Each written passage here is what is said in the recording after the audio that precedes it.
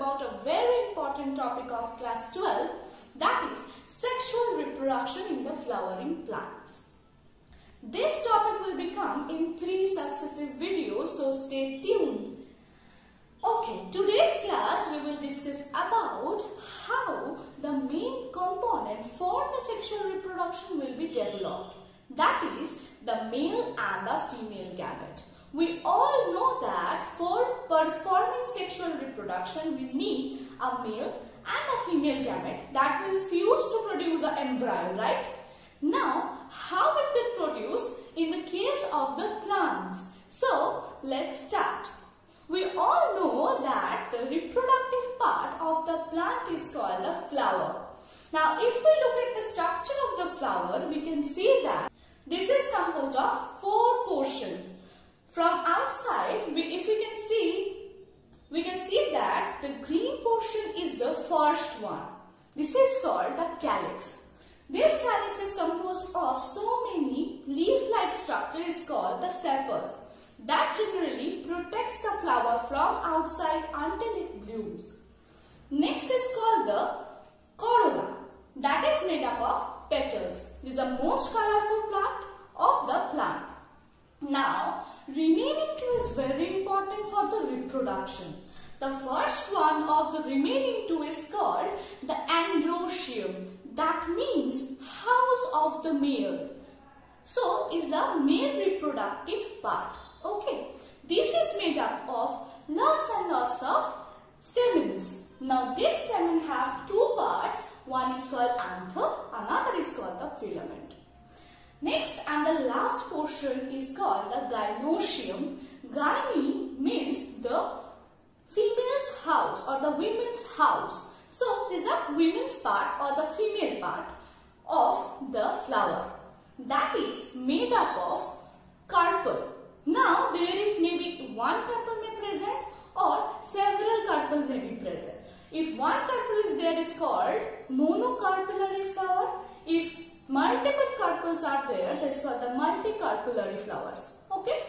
So, a carpel made up of 3 portions. First portion is called the stigma. Second one is called the style. And the last portion is called the ovary. Now, if you look inside of the ovary, you can see that it is composed of ovule that contains the egg cell. Now, how this egg cell will form inside the ovule? Okay. So, generally in the ovule we have a parenchymatous cell layer is called the nucellus. That produces a special type of cell is called the archisporial cell. Okay. So, let's start. What happens? If we look at the structure inside the ovary, we can see that there is a nucellus portion.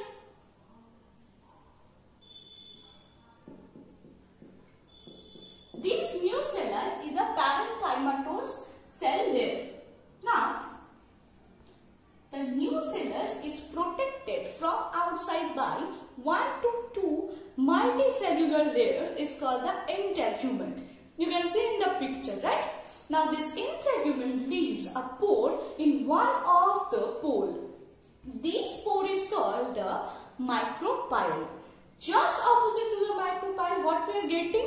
The region is called the chalaza. Okay? So, this region is called the chalaza. So, what happened? The nucellus portion near micropyle will develop a special type of cell that is called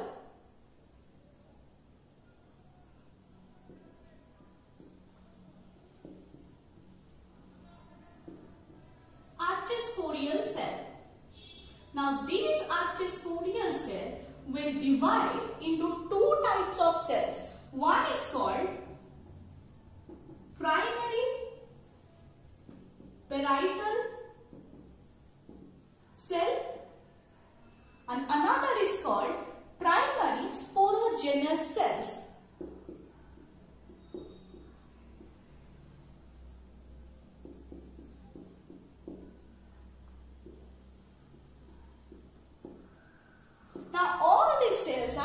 diploidic in nature. That means composed of 2 chromosome sets, that is called 2N, right? Now, this sporogenous cell will form our mother cell, from where the egg cell will develop. That is called megaspore mother cell. Megaspore mother cell. Now, we also call it as MMC. There is a main portion from where our egg cell will develop. These portions will help in the production of the remaining cell layer that will protect our egg. Okay. Now, the MMC will perform meiosis. So, we all know that what is meiosis? Now, meiosis is a reductional division. That means here, if 2n number of, that means diploid number of chromosome is there, it will be reduced after meiosis. So, the MMC will perform meiosis and produce 4 reduced chromosome set containing cells. Now, these are called the megaspores. Megaspores. Now, here we have to understand the structure inside what is happening. So, for say, this is our ovule portion, what we can see in the picture also, right? Now, this is the embryo sac. Where this all reaction is happening. Now, megaspore mother cell will develop here, then it will divide it into 4 successive cells. That means 4 cells will be developed here. So, here we can see the 4th cell is developed now after meiosis. Now, if we consider this region as micropyle and this region as chalaza, so we can say that this region cell will persist, as because generally what happens among these 4 cells, the cell which is present toward the chalaza will persist. So here same will happen and rest of the 3 will be degenerated. So they will not be present here. Okay. So here we are getting a single cell. This is called the megaspore cells.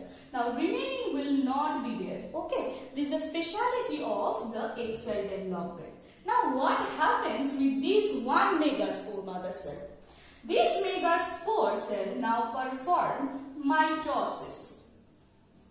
Now here they will go through 3 successive stages of the free nuclear mitosis. Now what is a free nuclear mitosis?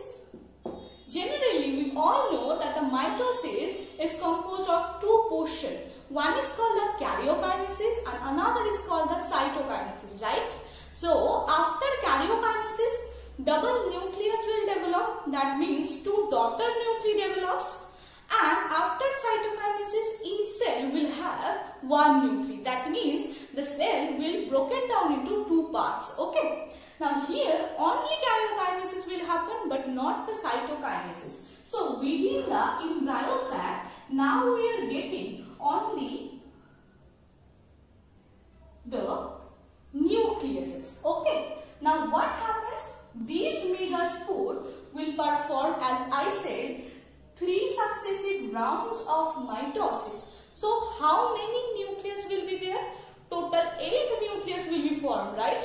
After 3 rounds of mitosis, 8 nuclei will be formed. Now how 8 nuclei form?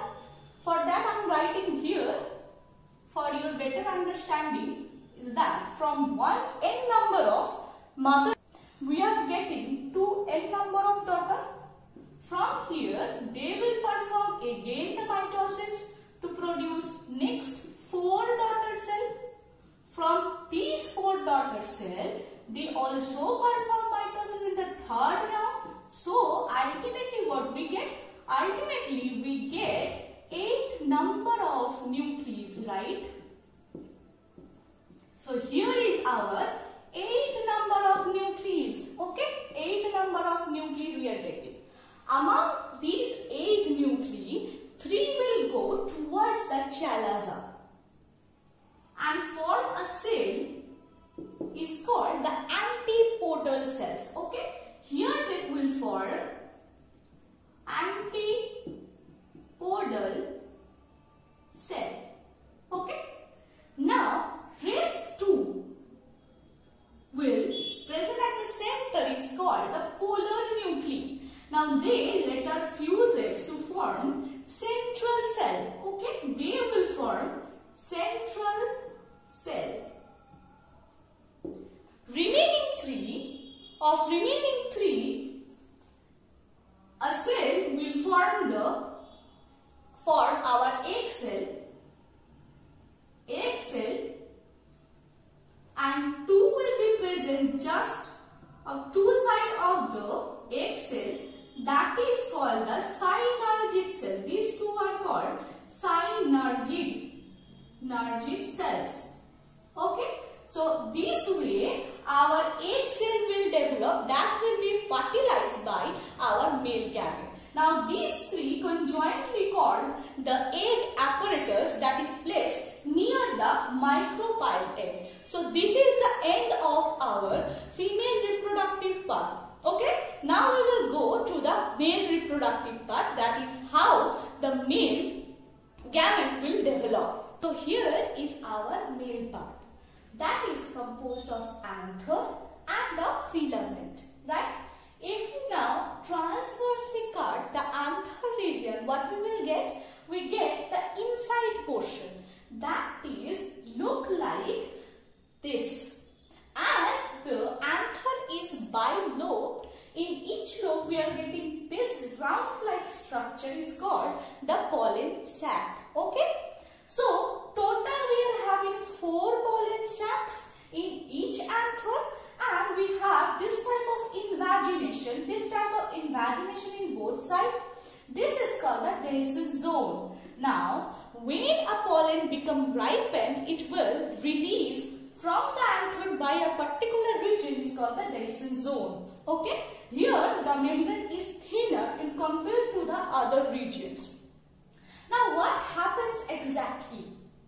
How within the pollen sac our pollen mother cell develops. As we all know, the pollen sac contains a pollen mother cell from where our male gamete will ultimately develop. For that we have to understand the remaining structure which is present here, how it is developed. Okay, so the outermost portion of this structure is called the epidermis.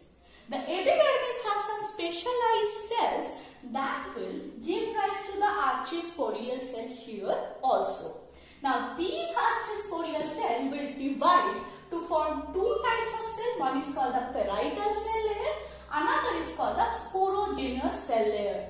Now this parietal cell layer will give rise to remaining 3 layers that is point out here also, that is endothecium layer, that is black in color, the middle layer green in color, and the blue layer that is called the tapetum, which helps in the nourishment of the pollen grains. Okay, so the rest part, which is called the sporogenous cell layer, will give rise to our pollen mother cell that are diploidic in nature. Okay, now here also our pollen mother cell will go through a round of meiosis, which is called the reductional division. So here 4 haploid cell will develop, that is called the microsporangia. This is also called the immature pollen. Okay, but interestingly what happens here is that every 4 will participate in the formation of the male gamete. In the case of female gamete formation, what we can see that 1 will persist and remaining 3 will be degenerated. But here no, this type of event happens. So all 4 participate in the reproduction process. Okay, So if we take one cell, what happens exactly within this cell, we can see now. Okay. So this is our single microsporangial cell. Okay. Now what happens when they matures? As I called that they are the immature pollens, right? So how they will mature?